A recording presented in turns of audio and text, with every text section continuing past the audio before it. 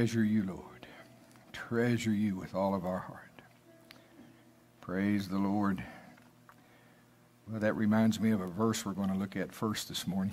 So, turn to Proverbs 3. Put a marker in Romans 12. And we might be over in 1 and 2 Timothy. This assimilation thing is getting completely out of hand. As I can continue to assimilate, spend time praying in the Spirit, excuse me. Now, it's even the Old Testament. I was really reading Romans 12 this morning, which is, we dwell on 1 and 2, verses 1 and 2 a lot. Nearly everybody could quote it by heart. Just a moment. Which will be there in a minute. But today I was reading the rest of it, the Romans 12, the whole chapter in Romans 13. And as I was reading it, I was going, this sounds so familiar. And it's this passage here in Proverbs. And it's so interesting, this, God doesn't change. But how he had to deal with spiritually dead people in the Old Testament, and how he has to deal, or let's say gets to deal, with spiritually alive people in the New Testament is different. But he doesn't change. He's always been trying to get man to walk uprightly and like the true sons that he's originally made man. So let's just read a portion here. Now, the verse that probably everybody could quote is verse 5, Proverbs 3:5. And let's do it first. Trust in the Lord with all thine heart, and lean not unto thine own understanding. In all thy ways acknowledge him, and he shall direct thy paths. And most people take those two out of, just out of context and apply it, and really, in that particular case, that's not too bad. But it really makes more sense to you if you leave it in the setting of what he's talking about. Now, he's dealing with spiritually dead people. What does it mean to a spiritually dead man? How do you do that? How do you trust in the Lord with all of your heart? Because Paul, writing in Romans 7, gives you a glimpse into the unregenerate man's heart. He says, I wouldn't even have known it was wrong to covet. Except I had read it in your law. Your law said not to covet, and I went, what? So how does a spiritually dead man trust in the Lord with all of his heart? How does he know what the Lord... See, and again, I'll remind you, we get one of the frequent prayer requests that we get at Gary Carpenter Ministries anyway, that comes over the internet. Would you pray with me that my lawsuit against my brother would be successful? And, where do you start with that request? See? Well, go back here to what does he mean? In the context, to a spiritually dead man, what does it mean? Trust in the Lord with all of thine heart, and he shall direct thy paths. Well, let's just back up. Like Pastor Dave says, you don't have to go very far. Just start in verse 1 of chapter 3. Now, to a spiritually dead man, God's trying to deal with them as sons. But for them, he had to give them a law written in stone. He had to give them a written law externally for them to look at. It says, my son, forget not my what? Forget not my law. Well, the law says, don't covet. Okay, but their heart says, thou shalt covet.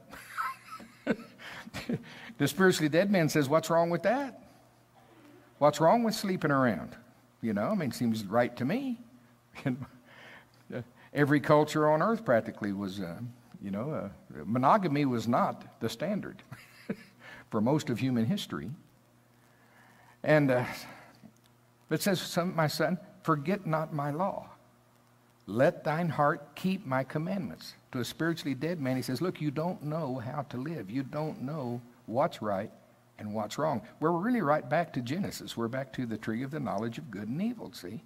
Man, spiritually dead man, looks at his own heart and he says, well, I want what Joan has. I shall go steal it. And a spiritually dead man says, at the end of that, see, I wanted it, I have it, everything's great. God says, that's not how you live. Well, how do I live? Well, keep my law. But God, your law says I can't have what Joan has. I can't go get her stuff. He says, God says, I know. Well, he says, that doesn't seem right to me. God says, well, you're going to have to trust me. Even though it goes against everything in your nature, everything in you wants to covet, lie, steal. There's interviewing this one guy on TV. You know, most people lie about lying. They say, I don't lie when they do, Well, I saw an interview this week. This interview, and this guy goes, I lie all the time. It's better for me. I found out when I lie, I don't get in so much trouble. Now, there you go. There's a perfect picture of an honest, spiritually dead man. I'd like to have that guy here at the church. We got something to start with here. At least the guy's honest about lying.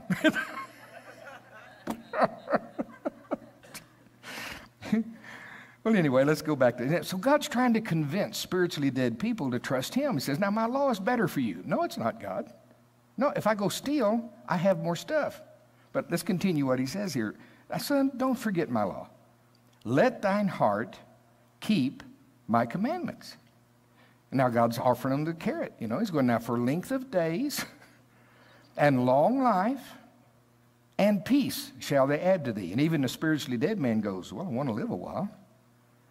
Length of days, long life. Yeah, I'd like to have that. Peace. Yeah, I like peace. Well, God says, if you keep my law, you'll have that.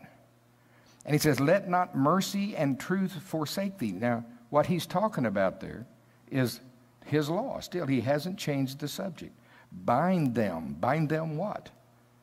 They used to wear those phylacteries and the things that he's talking about.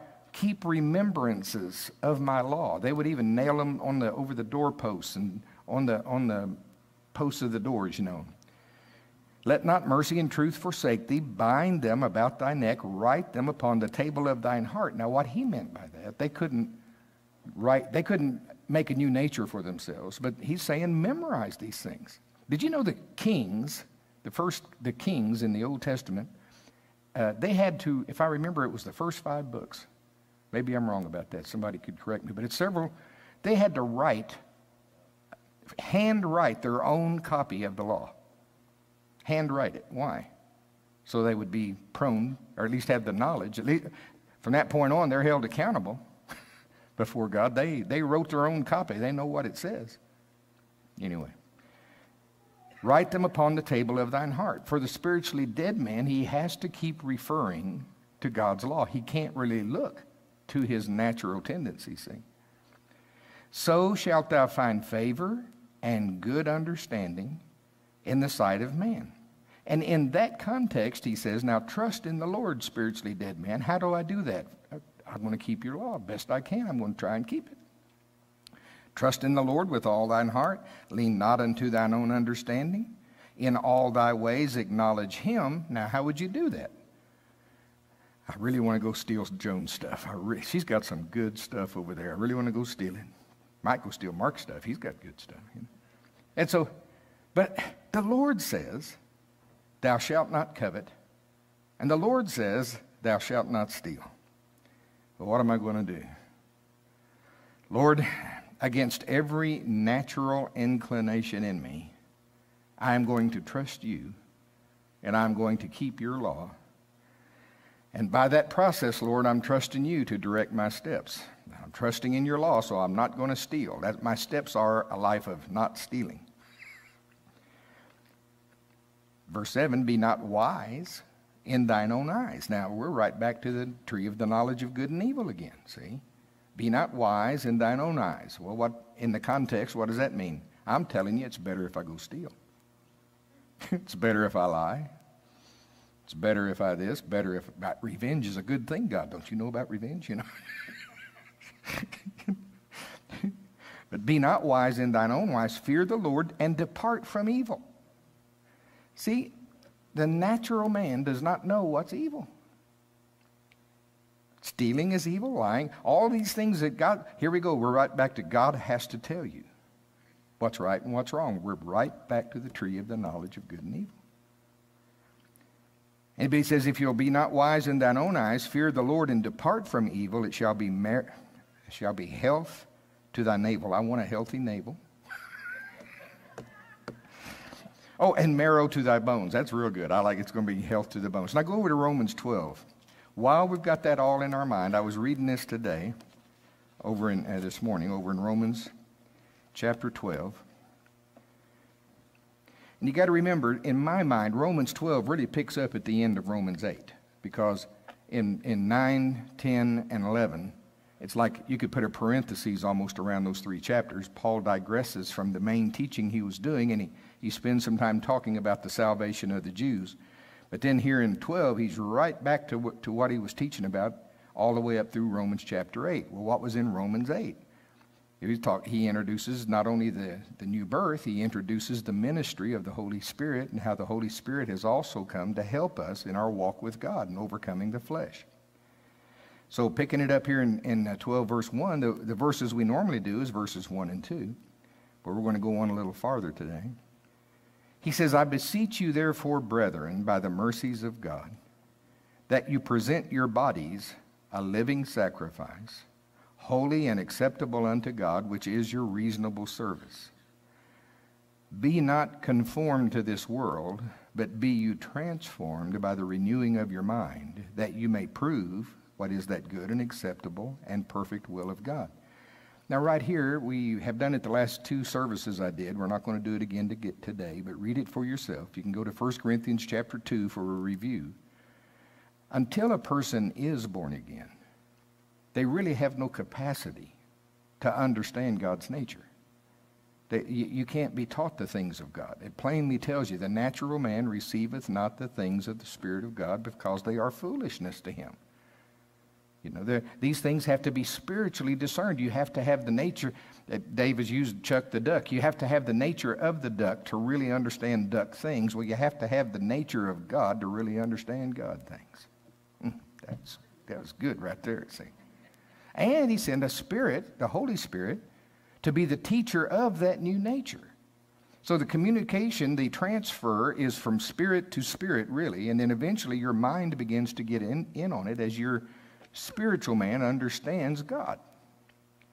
Through that process, picking it, again, this is just picking right up at the end of chapter 8, he's talking about the Holy Spirit who makes those intercessions for us with groanings that cannot be uttered. We don't know what to pray as we ought, meaning I don't even know what's wrong with me. I don't know why I keep doing the things I do, but the Holy Spirit does. And as we allow him to pray and make intercession for us that bypasses the intellect, and he makes intercession for us according to the perfect will of God. And that's one of the ways through that process that your mind begins to be renewed, like it talks about here in verse 2. So it's really the parallel from Proverbs 3. There they had to go look at God's written law. But in our dispensation, the law has already been written in your heart. And as you yield time to the Holy Spirit, he literally brings that law, that nature, that understanding of God through it. It grows and magnifies from the spirit man first, really up through the mind. And you find that your whole thinking process changes. And it's really more than thinking. Your whole heart motivations change. How you see people changes. How you understand the Father's heart changes. How you value people compared with your stuff changes. And you become more and more unlike the world. Remember last time we went to John 17, and Jesus plainly says, Father, they are not of the world, even as I am not of the world. I keep telling you, you're aliens. We're invaders from heaven. It's really, it's that old movie, The Body Snatchers. It is. I mean, God snatched you. Everyone thinks you're the same old creature. Yeah, that's the same old Mark I knew before. They don't know that he's been snatched by God. That's the same old body, but there's a different person in there. Same old Gary, but there's, you look at my body, say, that's the same old Gary. No, I'm not. I've been snatched. God killed that old guy, and he needed killing. I'm telling you right now. But there's residue of the way that guy thought still in my brain that's being overpowered, removed, overcome, repossessed by the Spirit of the living God so that I think like he thinks. See? There you go. And that's that renewing process. And you get stranger and stranger. Aren't you happy about that? Your family already thinks you're strange. They're going to think you're more strange next time they see you. And that's okay. But see, they also know where to come when they need prayer. You know, they know where to come. All right, so let's go on a little bit past here. And some of these verses in the King James are a little blind, so I brought the Amplified version of Romans 12 today. So let's read verses 1 and 2 again, get this flow in our mind. Yes, sir, kid. I want to make sure you see the parallel between Proverbs 3 and Romans 12, what I've said so far. Here's the difference. If you were still that guy with the sin nature, you could not look to your heart. If you look to your heart, you're going to go steal. You're going to go covet. You're going to go lie because that's what seems to be in your best interest. That's being wise in your own eyes. That's doing the opposite of what God says. So under the old covenant, you'd have to go look to God's written law. You'd have to memorize it. Maybe you could get it in your heart after a while. That's what he was saying. You could memorize it, you know, but still it's going to go counter to your nature the whole time.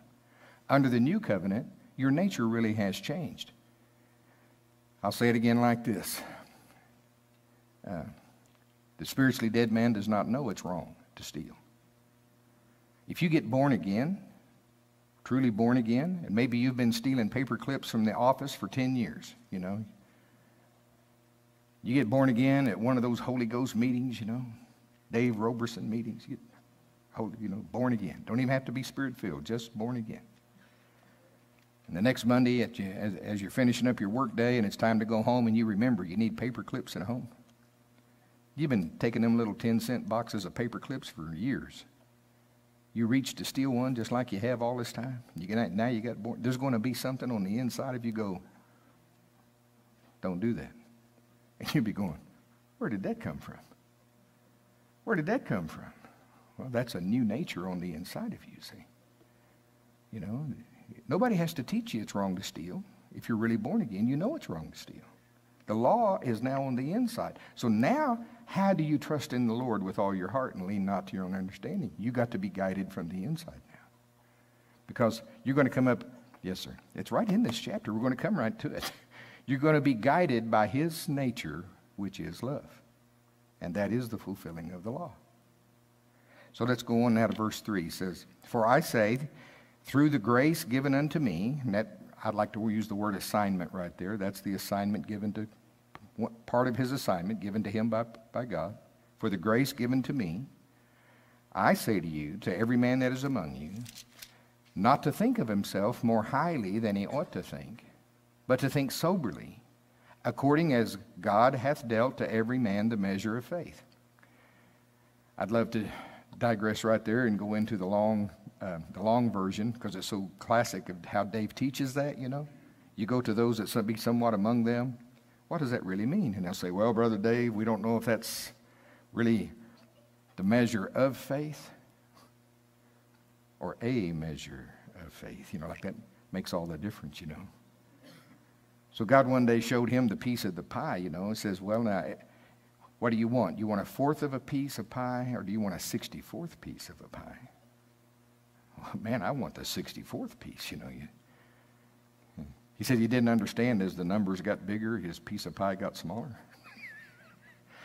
But see, every piece is a measure of a whole. And that's really what it's talking about. It's going, God gives to every man whatever it is he's called you to do. If you're a teacher, he's about to list a bunch of gifts here. It doesn't matter what administrations, helps, governments, whatever it is, he gives you the measure of faith to fulfill your calling. You can't go to him now, faith comes by hearing, and hearing by the word of God. That doesn't mean you don't have to do your part, but it's sure been made available to you. All right?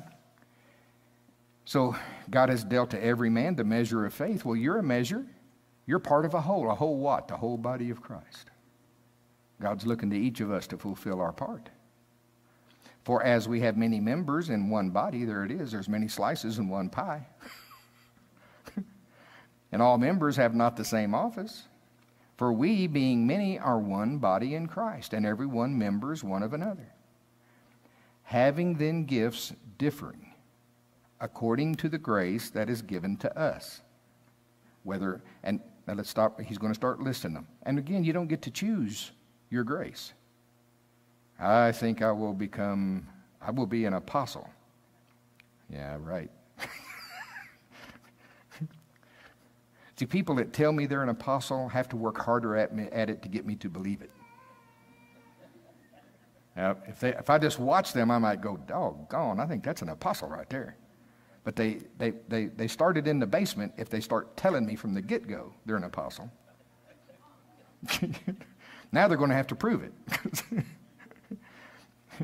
Because humility is one of the main marks of an apostle. No, can't go there. You don't get to choose. See, I tried, time out. In the early days, Michael knows, in the early days, we had a group, and they got saved at his Bible study. He's sitting right here for benefit of those that can't see him.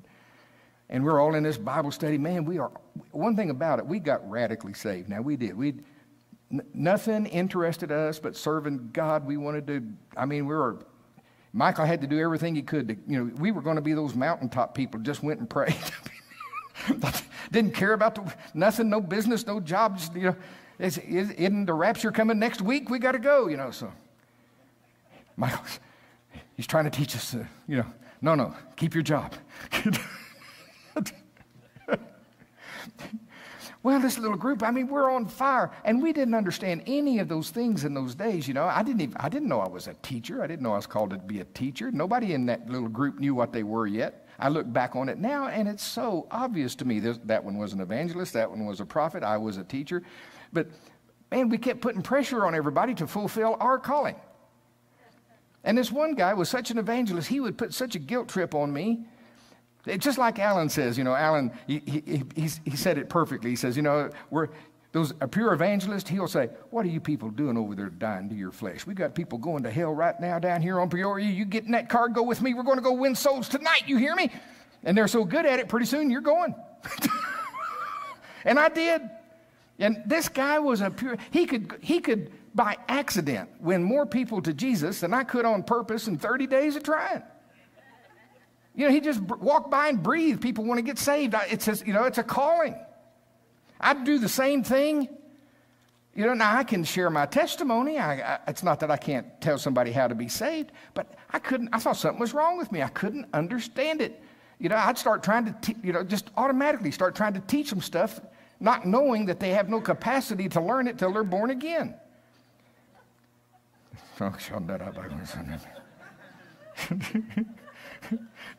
And Paul is saying, look, and keep this in the context of Romans 8. He's all of this fits if you'll keep it in the context of Romans 8. He says, if you'll do what I taught you in Romans 8, you'll find out what your calling is. See, in the flow of that, he's saying, now look, we have gifts differing. Don't be trying to make everybody into your cookie cutter mold, what you think everybody ought to be.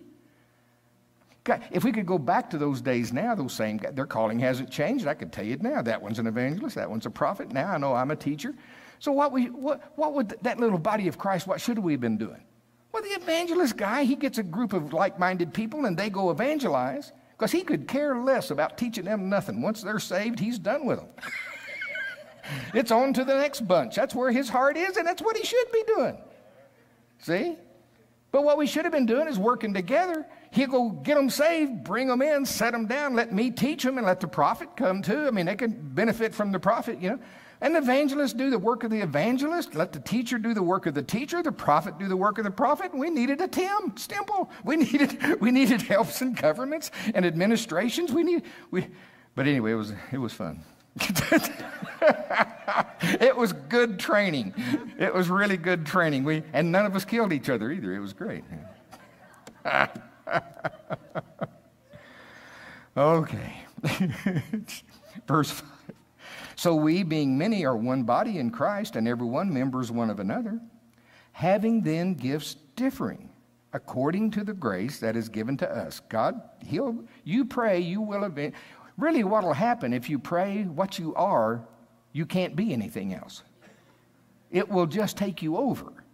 If you pray and allow the Holy Ghost to magnify whatever it is God has called you to be, you can't help it. He will direct your steps. He will literally direct you into that calling. That was good right there. Then he starts listing some of them. Whether prophecy, well, let us prophesy according to the proportion of faith, or ministry, let us wait on our ministering. And that word wait there is like a server. Like a waiter in a restaurant. Okay, let us do that. He that teacheth, on teaching. Just a minute. Okay, I finally found my place here. I'll let the evangelist evangelize, the prophets prophetize, and I will teach us. I'll teach. Or he that exhorteth, on exhortation. Now he that giveth. Here's your gospel entrepreneur, or it could be a gospel steward. Could be a gospel entrepreneur steward combined here. But there's people that are called as a ministry to giving. And the church goes, what? There's a ministry. Look, there it is. He that giveth, let him do it with simplicity. Not be bringing in the 4x8 checks with the TV cameras. Yes, we are giving, We're humble about it. See our 4x8 foot check here. Let him do it with simplicity, humility. Most of the real ones, once they gain some wisdom, they don't want anybody to know that they have that ministry. Because when the leeches find out, I didn't say leeches on tape, did I? Leave it in. Well, where are they going to go? They're not going to go to the ones that don't have the money. They're going to go to the ones that do have the money. So the real ones, the people that have that ministry of giving and have any wisdom, man, they're going to do it as anonymously as they possibly can. They just want to be the hand of God. They don't need any pat on the head but from him. Okay? He that ruleth with diligence. I thought that was interesting. You think of all the words that could go there. He that ruleth with compassion. Didn't use that word. He that ruleth with gentleness. Didn't use that word. He that ruleth with diligence. The ones that are truly called to, how do I use this word? You have to couple this up with Peter's writings, where he talks about, as an example of being an elder, he says, how you rule is you rule by example. You remember that? To lead the flock, you do it by example. Well, that takes some diligence. I've been here 19 years. I've been watching Pastor Dave for 19 years, and I'm still following his example. Diligence. He that showeth mercy with cheerfulness. I have this picture in me. Mercy. What is mercy? Well, they did it. They did the bad thing. God called you specifically to go have mercy on them. Yeah, I'm forgiving you. All right, but I ain't happy about it. I just think that's interesting words there. He that showeth mercy with cheerfulness. Let me look up that one in the Amplified. That'd be interesting. Romans 12:8 in the Amplified. He who exhorts and encourages to his exhortation. He who contributes, let him do it with simplicity and liberality.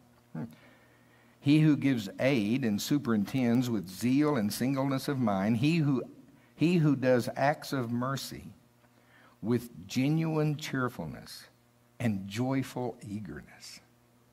Ooh, I like that. See, I think that's the way the Lord really is. He loves sinners. He is eager and joyful to show mercy. God, I like that. Now, verse 9. This is such an important verse right here.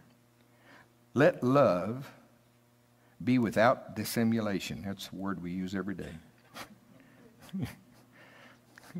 Abhor that which is evil. Cleave to that which is good. Let's read the next verse together, and then I'll go to the Amplified. Be kindly affectioned one to another with brotherly love, in honor preferring one another. Let me read that out of the Amplified, verses 9 and 10. Let your love be sincere, a real thing.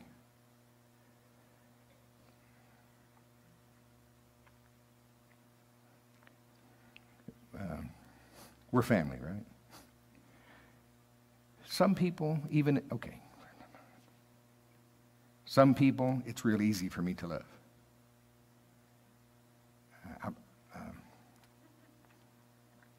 Some people, everyone's looking. I wonder who he means, you know.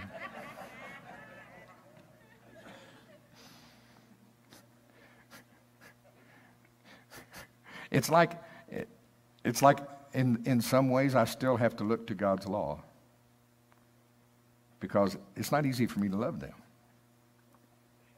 especially if they're hurting the sheep. Okay? It's not easy for me. At least that's the way I used to think. Now, part of the problem is as we read these verses, we start reading into it preconceived definitions of what we think love is. Okay? So all it really says is let love be real. Right? In that context, go to 1 Timothy. Keep your place. We're coming back here, hopefully. Go to 1 Timothy.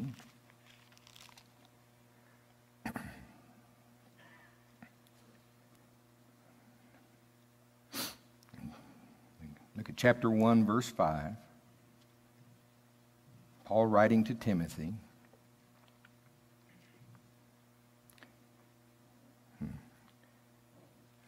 Let's start in verse 3. He says, As I besought thee to abide still at Ephesus, when I went into Macedonia,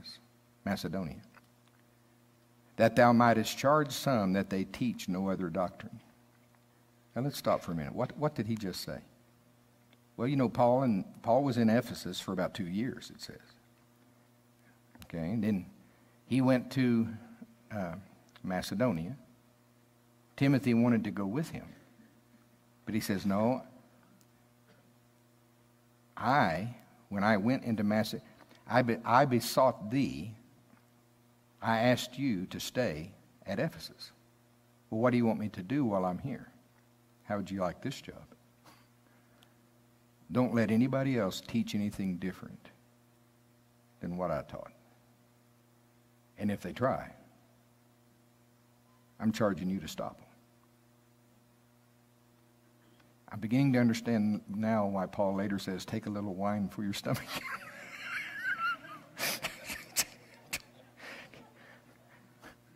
What kind of HE double hockey sticks do you reckon?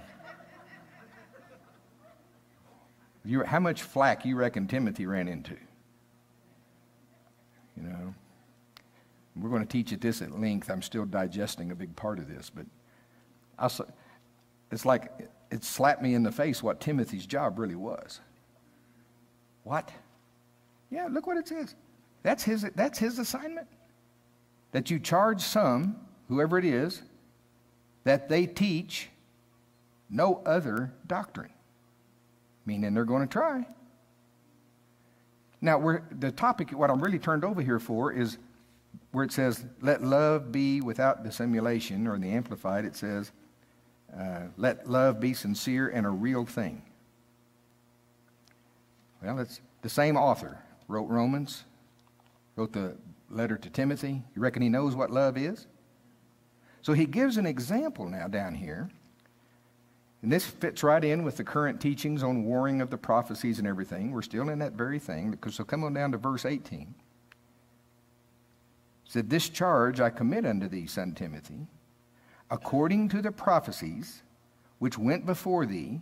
In other words, it's already been prophesied to you that you're going to be this person who understands pure doctrine, and you're going to stop any other doctrine from being taught. You know those prophecies have already gone forward on you. Now do a warfare by them. that by them thou mightest war a good warfare, holding faith and a good conscience, which some, having put away concerning faith, have made shipwreck, of whom is Hymenaeus and Alexander. You reckon Paul loved them with love that was real? Whom I have delivered unto Satan, that they may learn not to blaspheme. What? Let your love be a sincere and real thing. Well, what were they teaching that was so heinous? We've got that too. Come over to 2 Timothy. You don't have to guess what it was. 2 Timothy chapter 2.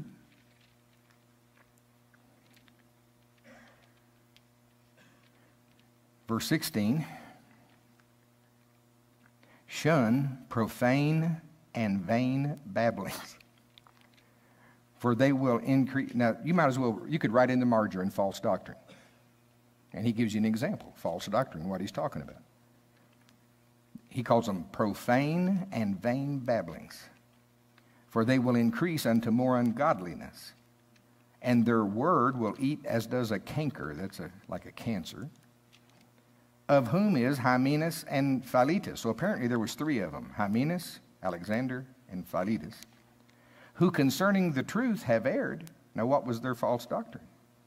Saying that the resurrection is past already. And by doing that, they're overthrowing the faith of some. This is false doctrine. How serious did Paul take false doctrine? I turned them over to Satan. They may learn not to blaspheme. Real love will not let people destroy the church with false doctrine. Real love, and it's got to be, here we go with Pastor Dave again, you can't even walk in that level of authority, I don't think, until you attain to a certain level of the love of God. Dave talks about, he saw one time on his journeys, two pastors or two ministers got into this squabble. He says, well, I turn you over to the devil. No, he says, well, I'm turning you over to the devil in the name of Jesus. Well, I'm turning you over to the devil in the name of Jesus Christ, our Lord from heaven. And neither one of them had authority to turn either one of them over because they're like little babies in the playpen. But apparently Paul had it. Timothy had it. Paul wrote both of these letters. And Paul, the same one who says, let your love be a sincere and real thing, turns right around with that same love and says, these two men are destroying the church with false doctrine. I'm going to turn them over to Satan until they learn to quit doing that. Now, what does that really mean? What all happened to them? We're not told. You can speculate as well as I can speculate. But he says why he did it. Not that they perish, that they learn not to blaspheme. And that's it's better to learn not to blaspheme, get back on track, preach pure doctrine, live great, go to heaven. Amen? That's pure love. That's real love. I almost hesitate I wouldn't teach this at so many churches because I know they don't have the foundation you have. You give somebody that's what they want is recognition. Man, they'll take that little snippet right there and say, yep, I found my calling. I'm called to straighten everybody out with their false doctrine. You know? Yeah. But you got to teach it. See, this is part of why Paul says to the Corinthians, I couldn't teach you. But nothing but just baby food because you're just babies. Well, if we're going where God said, when we are going where God says we're going, we got to have some meat once in a while. Okay? But can y'all see real love that is sincere, is quite different than our little ooshy-gooshy? Oh, you know, pat, they meant well. They're destroying the church with false doctrine. Back to Romans 12. Wish somebody go start my car. Now, I'm okay here, I think. I'll know later. Let's do verses 9 and 10 in the Amplified. We'll read the whole thing. Let your love be sincere, a real thing. I can't get past that yet. Parents, you know and I know, real love. I never will forget that day. Grandparents are even worse. How I feel about Cole and Lily. I love all my grandchildren. They're just the little ones now. My other ones are, they're like grown, 17, 19, 20. I never will forget that day. Lily was about 3 years old, and it was just a beautiful, nice day. I'm sitting on the front porch, and Lily's playing. We got a little flower bed with rocks and everything. She was stacking rocks and showing me rocks, and it was just perfect. And our front yard is not very far from the street, but just a normal distance, And without warning, I'm sitting in a chair on the porch. She's playing. And for some reason, without saying a word, she just bolts. She just starts running straight for the street where there's traffic. Papa doesn't move as fast as Papa used to. But you should have seen me. I think in one motion, I came out of the chair, went over the flower bed, landed in the yard, and I just got her just at the curb. She was just almost in the street. I know I'll get letters for this. That's okay. I grabbed her up by the left arm. She's dangling in space as I'm swatting her little diapered rump, going, "Don't you ever!" And if I see her run for destruction again, and I don't care if she's 20, now I won't spank her that way, but I'll do something. I'm not going to sit by and watch who I love run for destruction. Real love doesn't do that. Let your love be real. Let it be sincere. Even if they hate you for it. How many parents at some point or another, and don't raise your hand, but most parents, some point or another, hear the dreaded words, "I hate you." Just warms the cockles of your heart, Here you've spent untold thousands, tens of thousands of dollars raising this person and providing everything and putting up, no, I didn't say putting up with them, and you love them, and you poured your life into them till they get to that wonderful rebellious stage. "I hate you.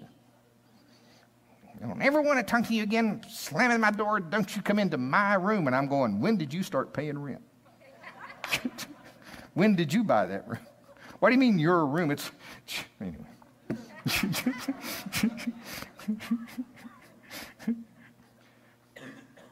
But see, why did that happen? Well, because they don't like what you're doing, and what you're doing is love manifested, trying to do everything you can to get them to do right, and they don't like it. "I hate you." They don't really. But real love just keeps right on past that. Hallelujah. It's worth it. They're good. I love my kids. Love them. Hallelujah. Okay, we're still trying to finish these 2 verses. Let your love be sincere, a real thing. Now, in the King James, it's pretty good. Abhor. Abhor that which is evil. Cleave to that which is good. He hasn't changed the subject. He's talking about the new nature and the power of the Holy Spirit to bring forward that new nature.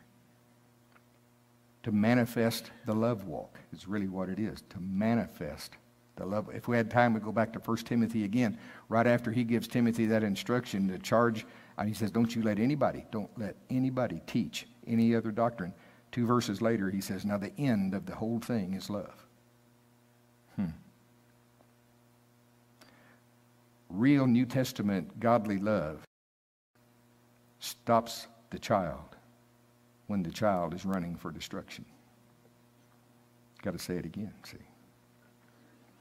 Abhor that which is evil. Cleave to that which is good. In the Amplified, it says, let your love be a sincere and a real thing. Hate what is evil. Brackets, loathe all ungodliness. Turn in horror from wickedness. That's pretty good, isn't it? Turn in horror from wickedness. but hold fast to that which is good.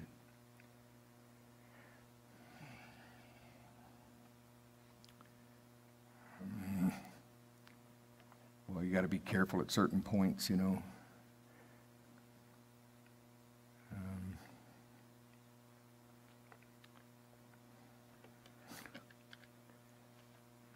Help me, Lord. I want to say it right. You cannot, as a parent, be an enabler and think you're going to help that child. No, you cannot.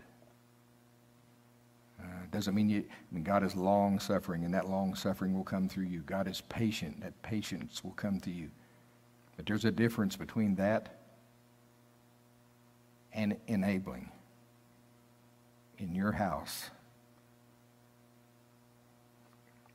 certain bad behaviors. Got to remember, the prodigal son could not continue in his ways in the Father's house.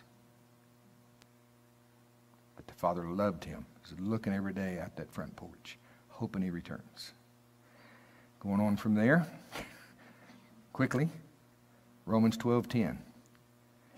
Now, King James says, be kindly affectioned one to another with brotherly love, in honor, preferring one another. In the Amplified, that one says, love one another with brotherly affection. Now get this, as members of one family. See, that word brotherly literally means brotherly. We're in one family. Giving precedence and showing honor to one another. Back to the King James, verse 11, not slothful in business. Now, in this particular case, that's not commercial business, like, you know, your flower shop or your barber shop. It just means inactivity for the Lord. So in verse 11 in the Amplified, it says, never lag in zeal and in earnest endeavor. Be aglow and burning with the Spirit, serving the Lord. That's what it means. Okay? Rejoicing in hope. I'm going to read these out of the Amplified. You've read them out of the King James for years. Let's just do it in Amplified now. Rejoice and exult in hope. Be steadfast and patient in suffering and tribulation. That's easy. I'd rather count it all joy when thou falls into divers temptations. Here he says, be steadfast and patient in suffering and tribulation, and be constant in prayer. Continuing instant in prayer. You know, you got to be careful of something I've noticed over the years. If I'm not careful,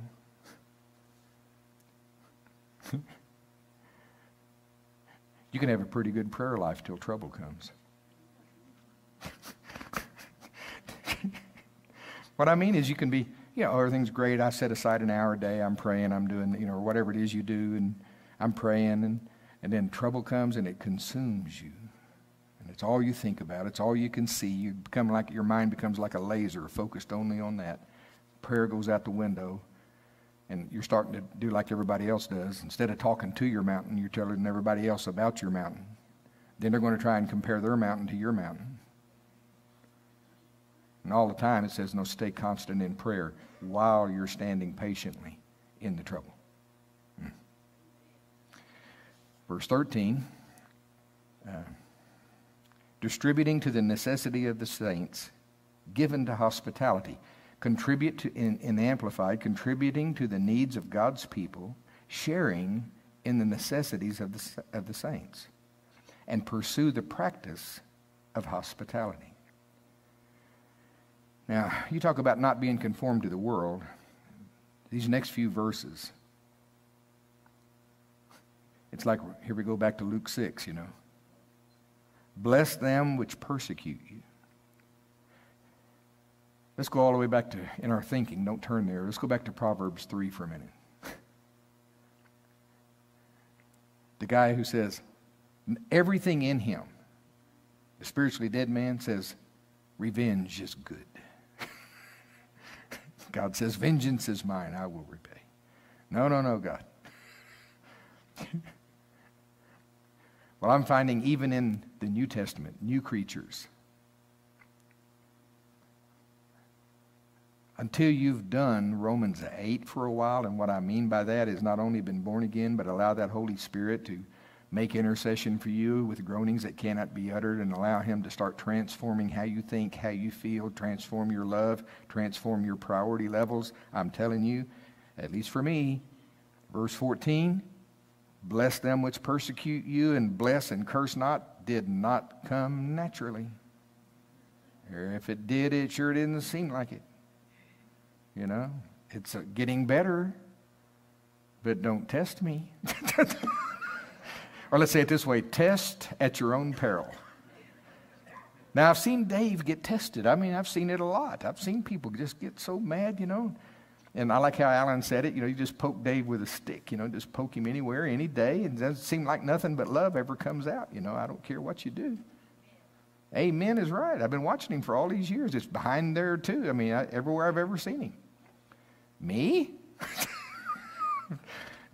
Still, it depends what day you poke me. Depends where you poke me, you know. You might get away with it insulting me, but insult my grandchild? Come on. Come on. I'll bless you. Get right over here. I'll bless you. Got a right and the left hand blessing for you right now. What'd you say about Lily? Come here. But bless them which persecute you. Bless and curse not. Amplified. 14. Bless those who persecute you, who are cruel in their attitude toward you. Bless and do not curse them. I mean, they're just downright cruel. Not just bad, they're cruel. And he says, you bless them. Rejoice with them that do rejoice. Weep with them that weep. Be of the same mind one toward another. Mind not high things, but condescend to men of low estate. Be not wise in your own conceits. Now, I'll get in trouble for this later probably. I don't want to do it anyway. Tim is sitting right there. But I remember Dave one time, this was quite a few years ago, talking about something he saw regarding Tim, you know. And Tim, even in the business world, before he really became a Christian, you know, he was in the banking world. And I mean, companies would fly him around the world and pay all of his expenses and pay him a good stipend, I think this is the word, for just for him to fly there and give them his wisdom. I mean, this man was well known. And then in the Christian world, he's worked with many of the major ministries. I won't start listing them, but you would know most of them. Help them. Save millions of dollars and help them with, you know, reach more people and all of these things. I mean, the man has sought, people fly this guy around the world. And one day Dave was walking by the offices up there when Tim had his office here. And he walked by and there was Tim spending an hour, maybe 2 hours, counseling a street person. Somebody didn't have 2 nickels to rub together. And he was only doing it for one motivation. And it's the love of God. To rescue that one soul. Condescend to those of low estate. Be not wise in your own conceits. And the Amplified, that verse reads, live in harmony with one another. Do not be haughty, snobbish, high-minded and exclusive, but readily adjust yourself to people and things and give yourselves to humble tasks. Never overestimate yourself or be wise in your own conceits. Now, verse 17, just like the world. Yeah, we're just exactly like the world. Recompense to no man evil for evil. You hope you get help in the Amplified that it'll be different. That can't mean what it says there, God. It just can't mean that. In the Amplified it says, Repay no one evil for evil, but take thought for what is honest and proper and noble, aiming to be above reproach in the sight of everyone. Recompense to no man. You say, well, Paul sure recompensed Hymenaeus and Alexander and Philetus over there. No, he didn't. He didn't do anything bad to them at all. He did what the love of God would do, and rescue his children who are running for destruction. And he was rescuing them, that they learn not to do that. Very similar to what I did with Lily. That she learned not to do that, and she's never done it again.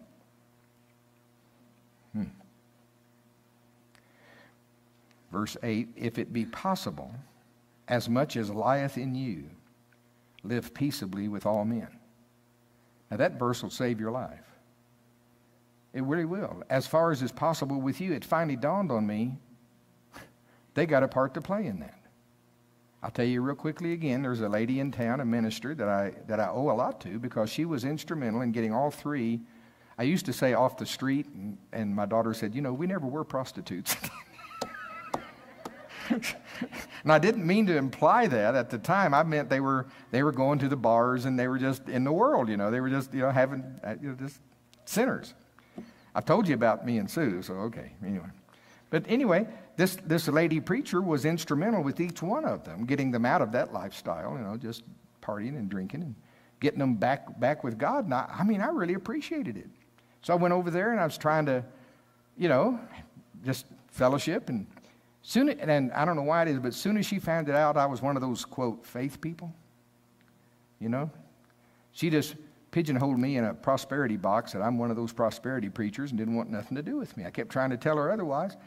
And I did everything. Angie could bear witness. I did for a long time. I would go, and I would give offerings, and I would take them to lunch. I would do everything. And this lady did not like me. See, in those days, you had to like me. And I couldn't live unless you did. My self-image was so low, I couldn't stand it, And this very past, I did everything for more than a year, trying to, and no matter what I did, this lady did not like me. She didn't like this church. She didn't like Dave. She didn't like nothing. Finally, I was going through here in this very verse. I was going, I don't know what to do, God. And it says, if it be possible, as much as lieth in you, live peaceably with all men. And the Lord asked me, he says, well, have you done everything you know to do with her? I said, yes, above and beyond. And he says, now this isn't the exact wording, but this is the understanding I got. Has it dawned on you, your presence does not bless her?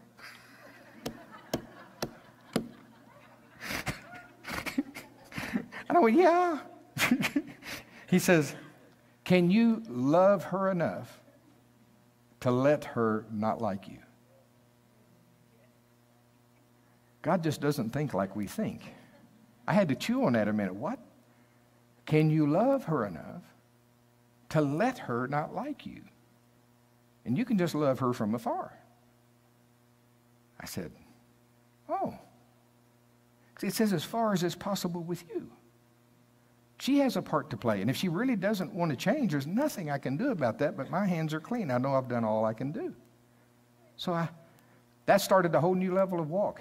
By the way, that was a real maturity day. That was a step up in my walk to allow people not to like me anymore. You have to have that or you can't preach the truth.